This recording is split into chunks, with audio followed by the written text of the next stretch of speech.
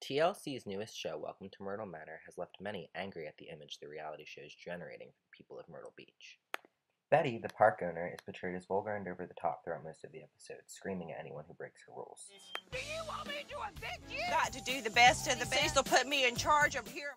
The other characters, many who are pictured here, have also caused locals to feel insulted as the way they're portrayed makes them appear undereducated. Here's what a CCU student has to say. I think it generates a negative image just because that's not really how everybody in Myrtle Beach is. I think one of it is unnecessary tourism. Like, I feel like a lot of people are coming here just to see if that's how Myrtle Beach really is. So it's bringing a lot more people into the city. I feel like it brings a lot of issues upon, like, social medias, too.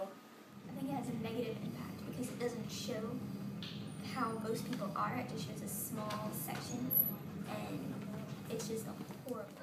While some may enjoy the show for entertainment purposes, it's obvious that the majority of locals don't approve of it.